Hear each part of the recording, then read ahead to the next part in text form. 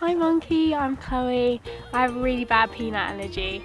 I'll show you what I have to carry around. I have to carry around an EpiPen and I carry it around in my bag all the time. I can't not have it.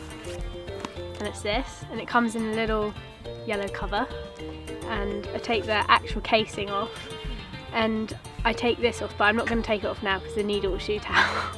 Basically it saves my life.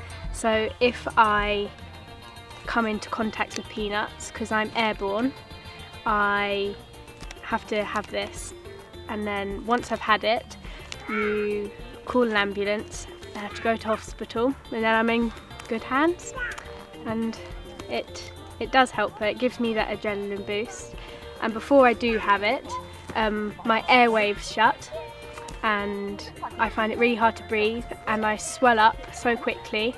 My eyes go really small and they start oozing this jelly sort of substance.